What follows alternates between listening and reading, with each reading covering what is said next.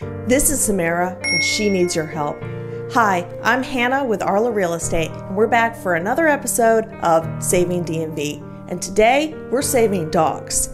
So as the foster home coordinator and being a board member of DARE, the local Doberman rescue, I see a lot of sad cases, and you may remember our story of Mozart from last April.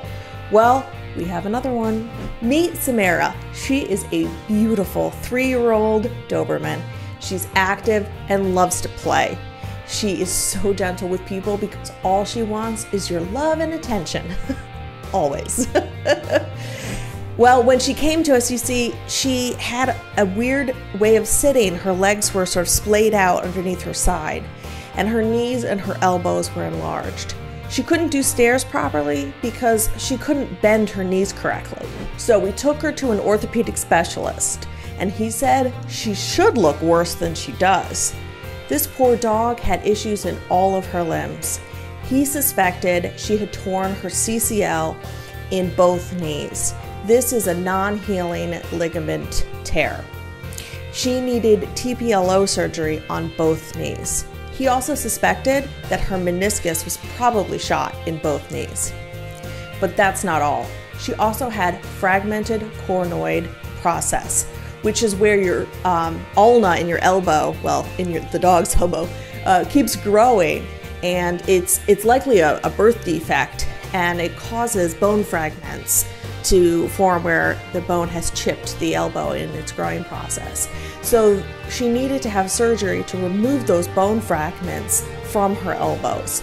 This means she needed a surgery on all 4 limbs. Okay, so the first of her surgeries was TPLO surgery on one of her knees. Now, the actual surgery itself did go well, but she had a really rough recovery. We had to do several more medical procedures in order to keep the incision site closed and healing properly. We even had to get some medical maggots involved, but I won't go into details. 12 weeks later, post-op, she got the all clear from her orthopedic surgeon, and she was ready to go back to being a dog, and she was allowed to even have a little bit of off-leash time. So at this point, Simera's regular vetting through knee surgery cost us about $15,200. On Monday, she just had surgery on both of her elbows. That cost about another $3,500. So we don't regret paying for this vet care. She's worth it. She's a great dog. She wants to be happy and carefree and pain-free life.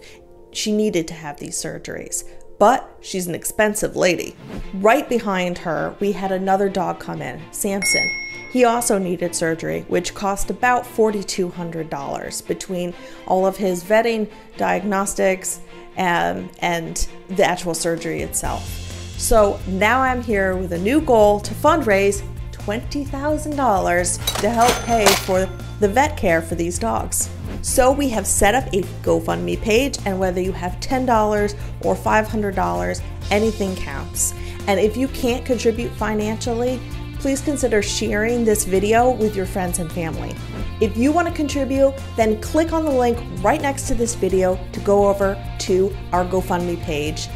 And after all of the amazing support that we got for Mozart last year, let's do it again. Let's go, team. It's dog saving time. I'm Hannah with Arla Real Estate and DARE, the Doberman Rescue.